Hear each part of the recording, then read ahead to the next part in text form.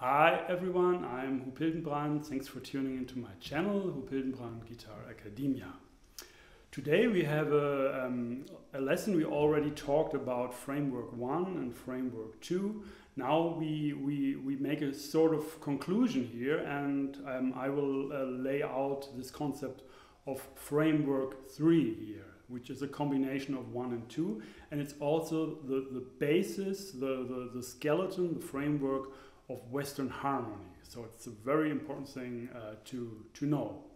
So let's get right into the endless ocean of music.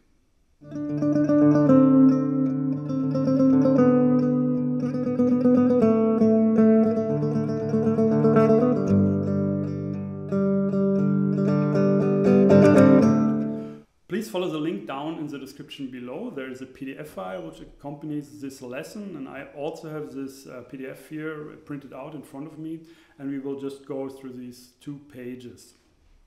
So what is Tonal Framework 3? Tonal Framework 3 is like a combination of Tonal Framework 1 and 2, and sometimes I called it in previous lessons, I called it Framework A and Framework B, but now I want to stick to these numbers actually. I think it's more...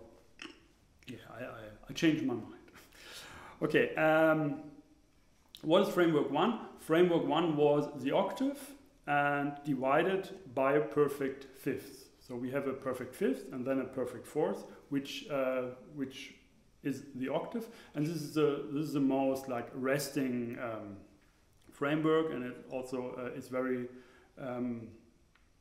it's the first framework you find in the overtone, in the harmonic series. Then you have Framework 2. Framework 2 is the octave, and you have the fourth degree, the perfect fourths in between. And this framework, if you play that, it has a tendency to, that you actually hear the fourth degree as a kind of a tonal center. So in a way, it leads away from the notes of the outer octave, of the outer tones. So if we go from E, Framework 1 is A, B, perfect fifth up, and then a perfect fourth up to E. It's like... And this really confirms the E as a root, as a tonal center. The E is a real resting place, the home base here, where the B kind of gravitates to.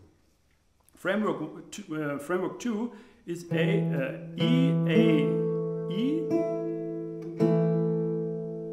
and suddenly you have a different kind of a gravity feeling here. In a way,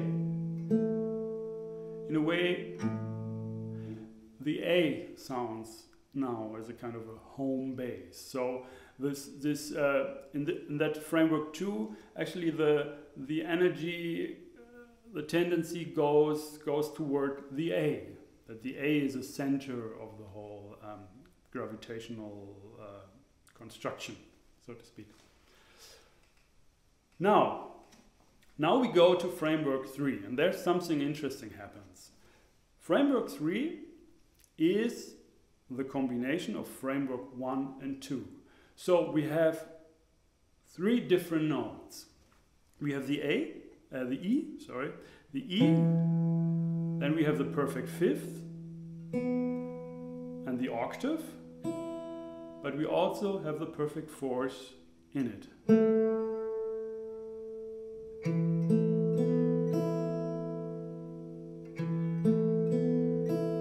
Okay?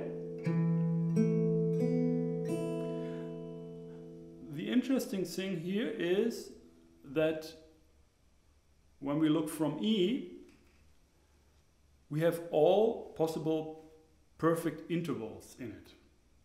Remember, we have 4 perfect intervals. We have the perfect unison, which is just E to E.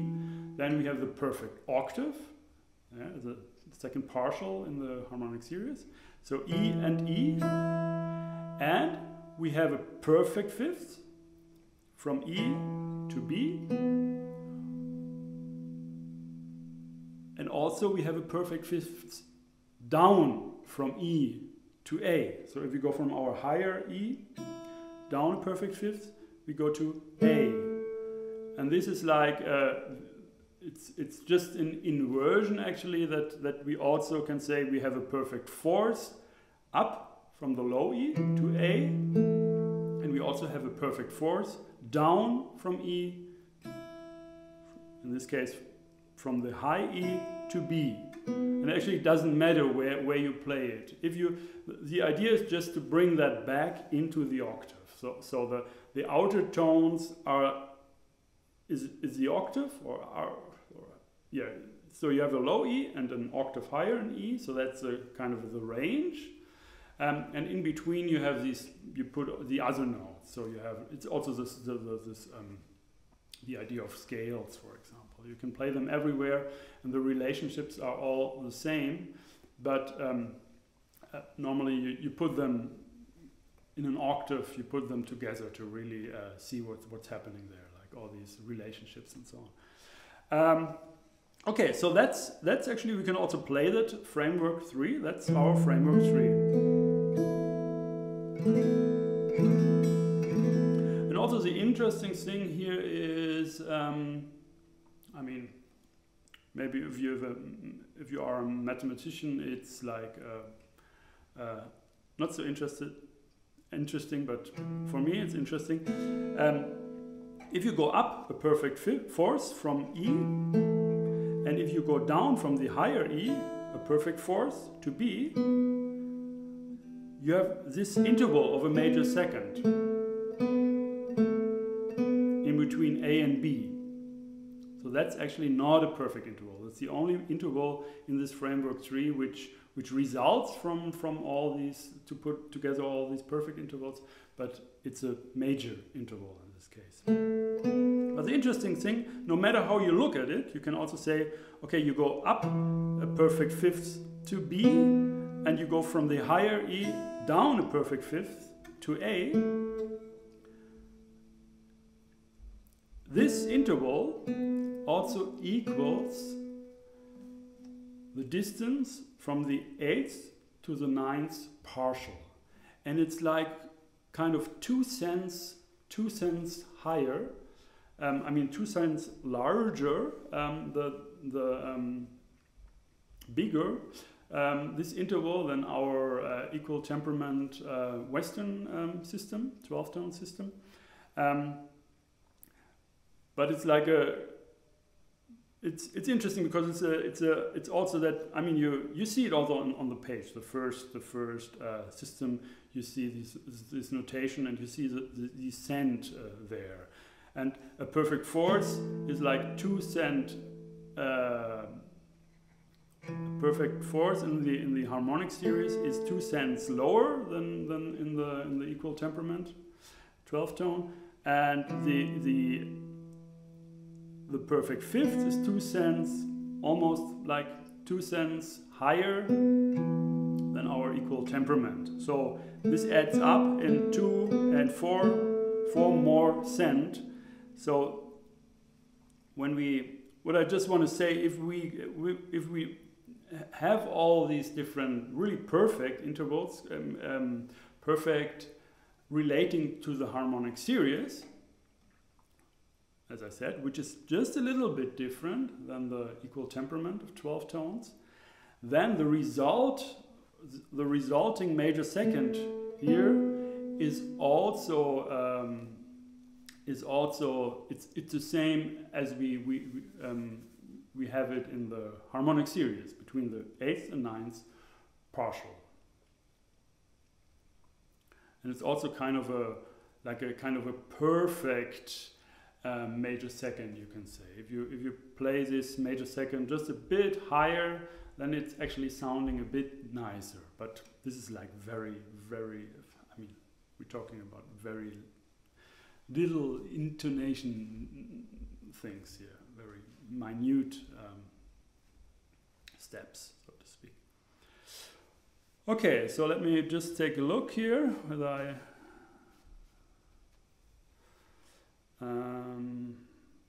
yeah, that's what I told you already. Yeah, you can also say this framework 1 is like the authentic octave, like this is like you would say like the authentic cadence is to go from the chord on the 5th degree, the dominant, to the tonic. So you take that step, and if you go from A to E, it's called like a plagal cadence. So you go from the subdominant to the tonic back, and so you also can call that that octave like a plagal octave. It's just an idea. Actually, in a way I'm going with my lessons here a little bit also in a kind of a pace where I'm still like searching and learning and I'm not really sure now by now where this will exactly lead us here, these steps, framework 1, 2, 3. But we will find out in this lesson that this framework 3 is like very valid for, and it's really like a basis of not only of the Western harmony, the Western European culture. Also, other music cultures are in a way based. The music of other cultures is based also on that framework. Okay, so now let's talk about the different forces, the gravitational forces which are at work here in this framework 3. In a way, it's like I told you all that already for framework 1 and 2. So this is actually like just the combination of that. So I may repeat myself here, but yeah, I have to do that in this for that lesson. Actually, it's we have these forces. We have our root as the tonal framework, and if we just play one note, actually, it's automatically it's our root, because we don't have any other notes. There are no relationships, so nothing will give us the feeling that another note will be actually the resolution or tonal center. If we just have one note, this is the tonal center. And if we add the octave, of course, we just confirmed it. If we add the B, we even confirmed it more, because now we have a relationship. And this relationship we also find in the harmonic series between the second and third partial, that interval, and the lower intervals, the lower relationships in the harmonic series, they have a really strong gravitational pull. So like the perfect fifth is the first interval which brings a new note, and this really has a very strong pull downwards to the fundamental, to the home base, to the root. So if I have just this interval, EB, then B doesn't sound resolved. It's La. No, I have to move La, La. And when I reach my E, La, then I feel, okay, now I reached home. It's home base. This is like the resolution, resting place. If I go B, I also can go higher even. E, B, E, and I still have the feeling the top note now, the E above is the tonal center. So it has nothing to do with how high the note actually is. Although, be careful, because when we have another feeling in our voice, and also without singing that, this association, when we move down with our voice or down with the melody, we have the feeling of release. So in a way, this feeling of moving down can also confuse a little bit the feeling of resolution, because the resolution, like the different intervals and relationships between notes, they have actually nothing to do with whether you go up or down. You can just listen to them completely separate. So this is in the same way as a resolution as this. Many folk songs start like that. And when a folk song starts like that, this is the fifth and this is the root. And you really hear that. This is home bass, the E. Oh, one interesting other thing, sorry, I'm just move a little bit back and forth. On the guitar,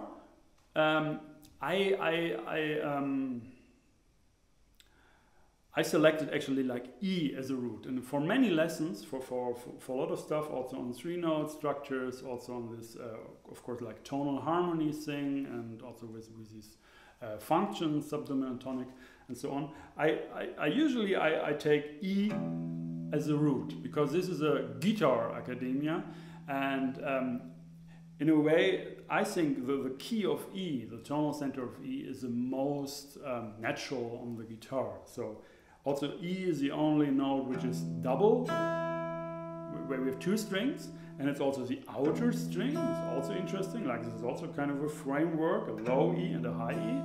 And the interesting thing with framework 3 is that we also, the neighbor string of the high E is the B, and the neighbor string of the low E is the A. So actually these 4 notes here, so neglecting the middle 2 strings, the G and the D string, we have this framework here actually.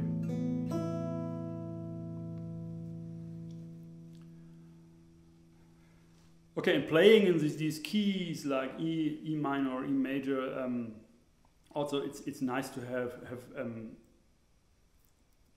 I mean, what happens quite nicely and naturally is that sometimes also these strings also vibrate, they resonate, and that's also a very nice thing. I like that a lot actually. That you have, if you play like.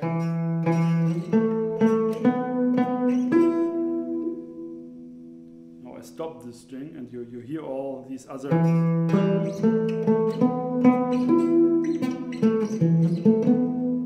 Stop it. So all these strings are vibrating. That's a very important feature. You find this in Indian music. You find this also. I played with an oud player who said that it's not every tonality really works on the oud, because the use of open strings and this vibrations, this resonance thing also.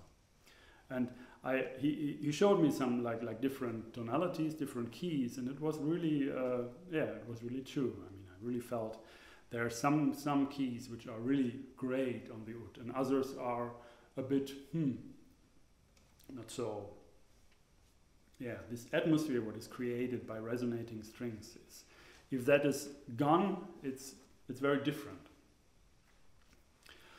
All right, so, but I wanted to tell you something different. Yes, so we talked about framework 1. So the B actually is confirming the E as a root. And this also happens here from B to E, the perfect fourth. So we have a new rule also between the partial, between partial 3 and 4. We find this perfect fourth. And we already find out that this perfect fourth has a tendency to resolve to the top note. So up, the top note of a perfect fourth has more gravitational power if you just play this perfect fourth. And so this is also the same relationship, and that's very, very true for our E and A in our our framework 3, or this is also framework 2, where really the A gets a lot of importance here. And very interestingly,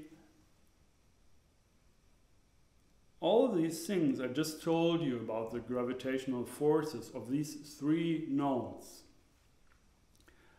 this is actually exactly what is implied in the functions. If you have these functions tonic, subdominant, dominant, then in classical music, and also when you listen to that, it really is not about culture here. Actually, that's interesting also. But the functions are explained or characterized in Western classical harmony. The E is a resting place. Everything comes to a conclusion. There is no tension anymore. It's resolution. The A disturbs the tonality. The A wants to be the root. The A, you can also say, the A is you go away from the tonality. You go away from the root. Yeah, it's a how do you say it in English?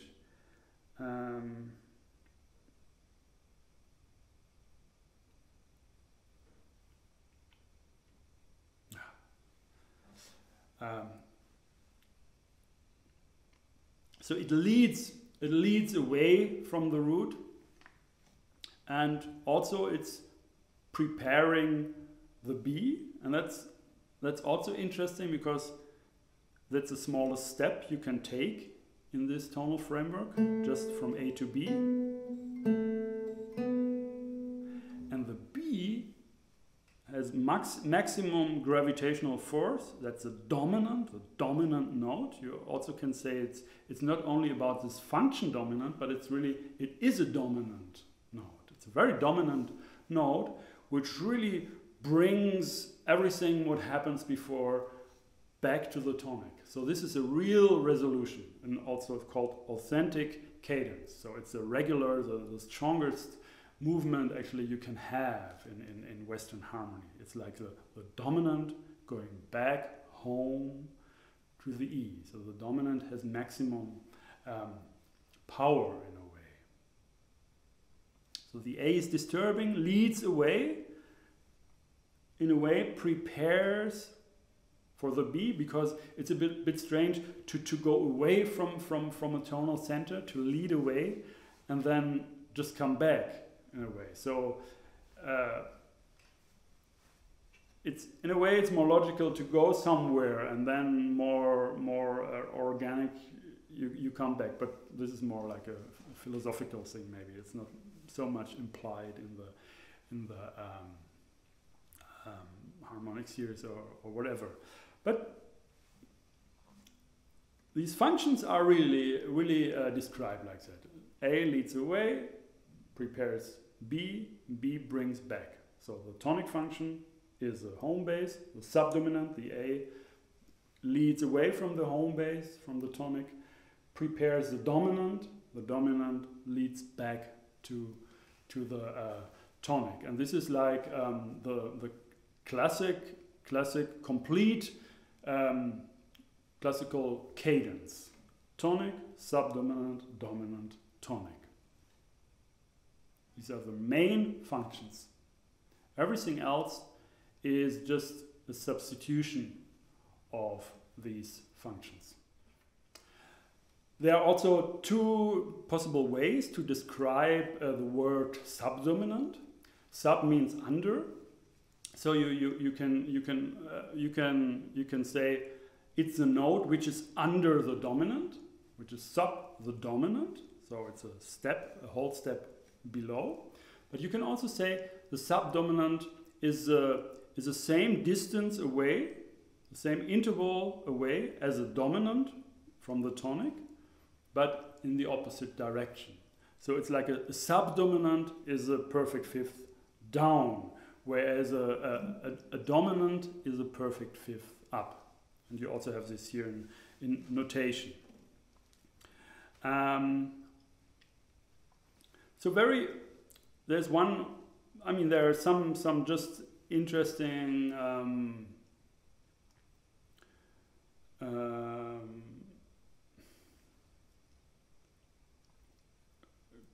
like a comparison to other cultures here on the second page. In Turkish music, makam music, you have the basic makams, or makwamat, I think. Makami, different. Maybe I'm a bit. I forgot how it's pronounced really, but anyway, it's these basic makams.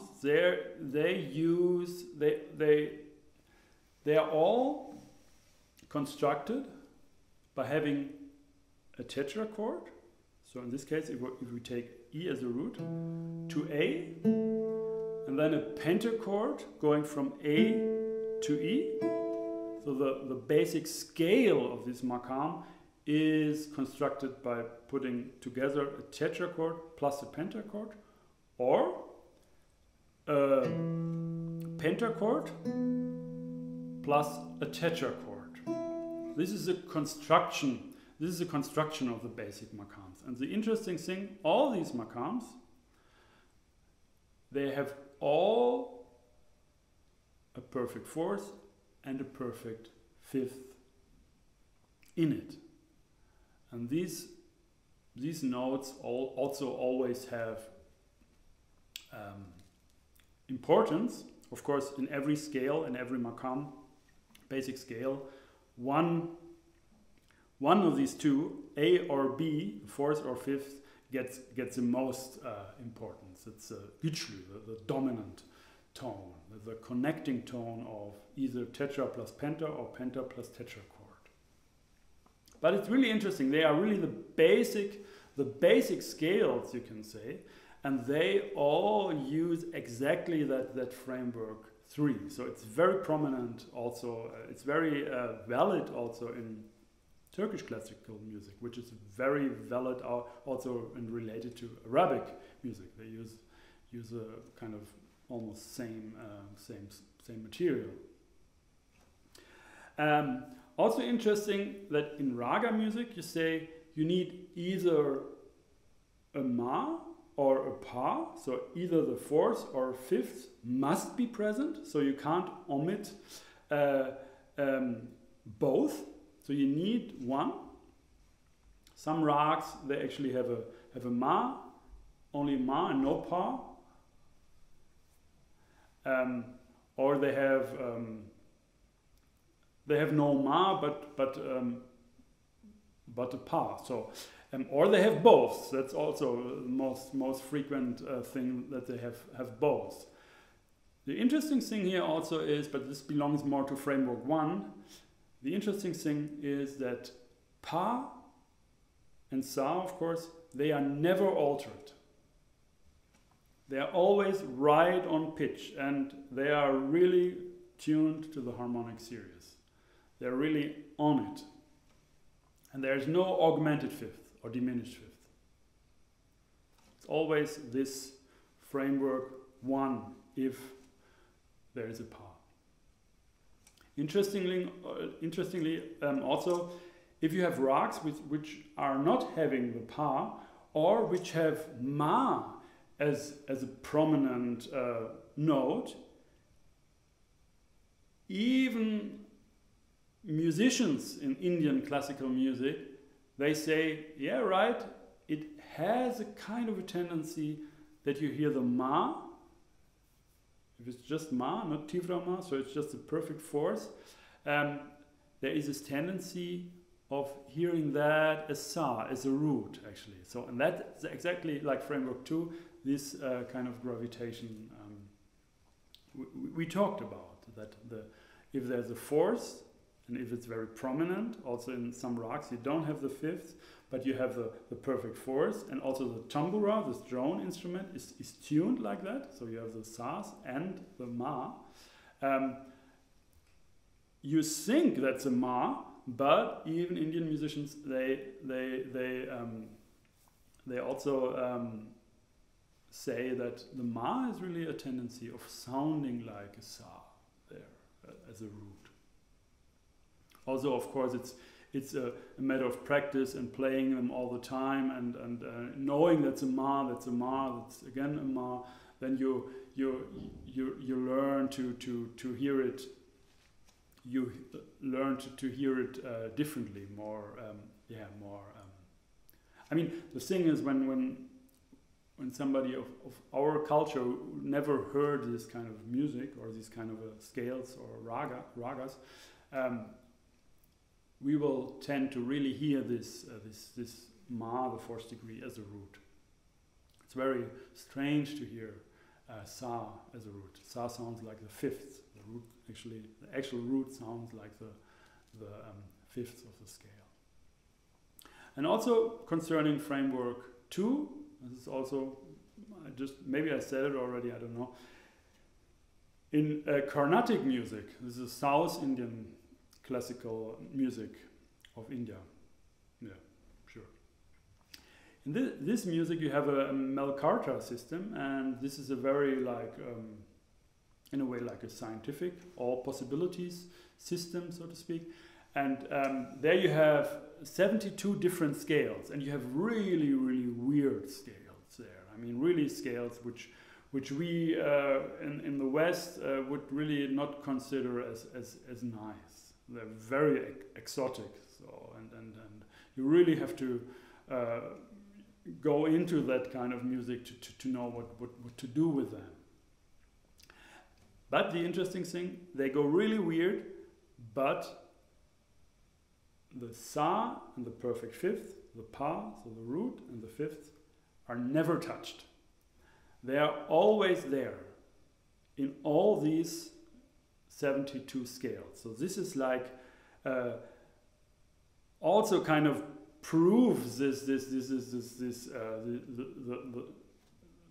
power that's so strong. This perfect fifth, and this is really like a framework. It really holds the whole musical building together. It's a skeleton, and that's what all these frameworks are about. They're really like the pillars of the music. And if you would, when you would just destroy these pillars, the whole building will just fall together. I mean, the whole tonal building. So maybe other things like sound, like timbre, like rhythm and all that stuff, it's still there. But the tonal, the tonal basis or the tonal skeleton of maybe of all tonal music buildings of this globe, they're all based either on framework 1 or 2, or as here in the Western harmony, framework 3.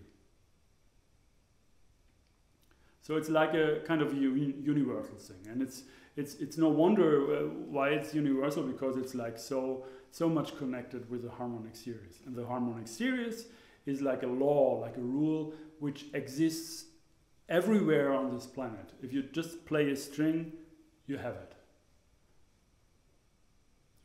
You have to deal with that. If you want to create a music, you always have to deal with the harmonic series.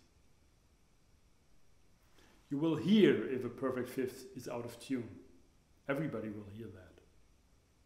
Or a perfect fourth, or the octave, or the unison. That's why instruments are tuned like that, mostly. Fourth, fifth, octaves, unison. These are the intervals instruments are tuned.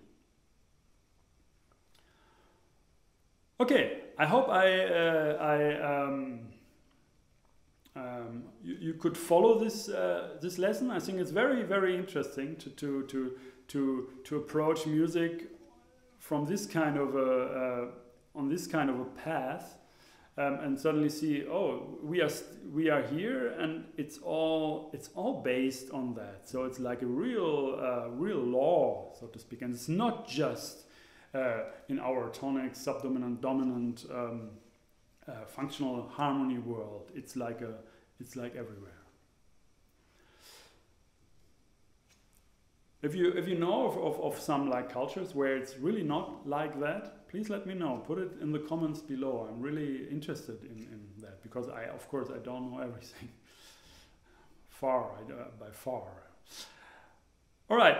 So that's it for that lesson. I hope it was interesting for you and inspiring to think about those kinds of things, and to listen to that framework, to play it and listen, re-listen to these forces. The gravitational forces would be a great thing to do.